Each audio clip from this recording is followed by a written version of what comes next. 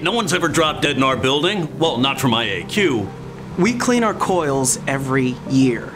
And you're saying that a blue light with invisible UV-C rays will clean the coil year-round? Remove all the frozen food just to clean the coils? No way!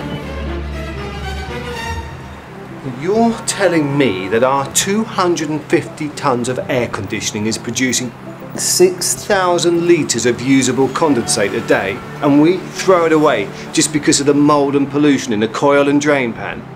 There's nothing we can do to stop the spread of colds and flu.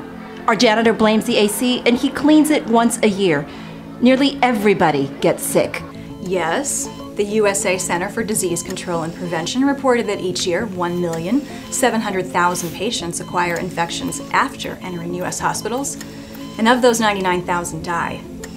But not in our hospital. We have HEPA filters.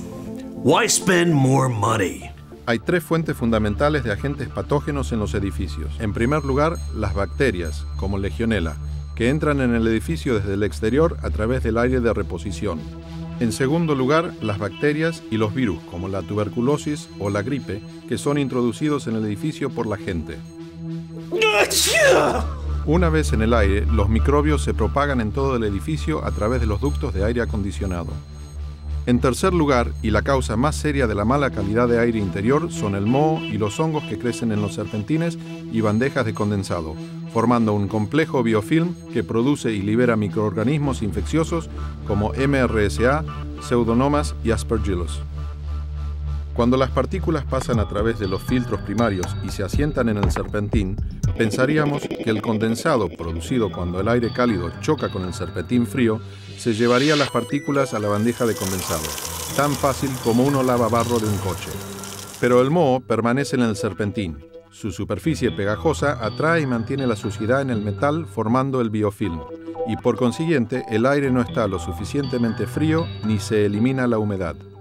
En un típico edificio de oficinas, el sistema de aire acondicionado utiliza el 60% de la energía del edificio, y de esta, la enfriadora y las bombas consumen el 70%.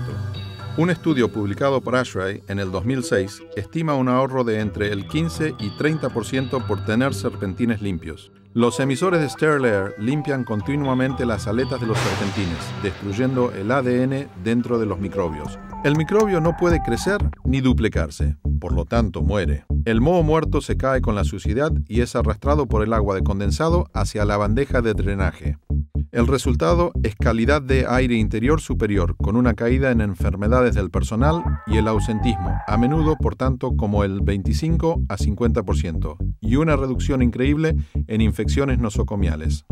Steril Aire tiene numerosos ejemplos de ahorros de energía de entre el 10 y 20%, con recupero de la inversión de 1 a 2 años y en algunos casos más rápido. Cuando se colocan correctamente al lado del serpentín, los emisores de Steril Aire eliminarán en más de un 99% los microbios que viajan desde el aire acondicionado a los espacios en las habitaciones. Esto también se puede verificar con un verificador de aire colocado en el ducto de suministro de aire de la habitación. Ejemplos típicos fueron tomados antes de Steril Aire y después de Steril Aire. Una vez que el serpentín está libre de biofilm, el condensado está también limpio y puede utilizarse como aguas grises con toda seguridad para torres de enfriamiento, paisajismo y baños.